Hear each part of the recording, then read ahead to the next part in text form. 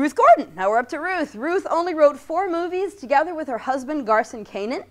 2 of them you've heard of, Adam's Rib and Pat and Mike. These are Katharine Hepburn and Spencer Tracy vehicles.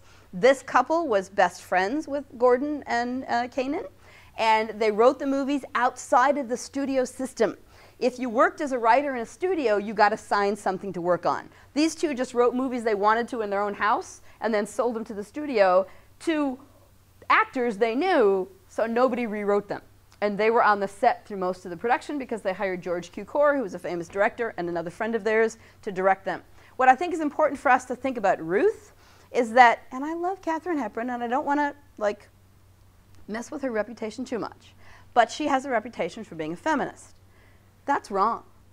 Katharine Hepburn stayed the mistress of Spencer Tracy their entire relationship. He never left his wife, and she never left him for not leaving his wife. Rumor has it, stuff has come out lately, that he actually beat on her, and she put up with that. That's not a feminist woman. Her characters in the films were feminists, because guess why? Ruth was. Ruth was writing herself and her own attitude.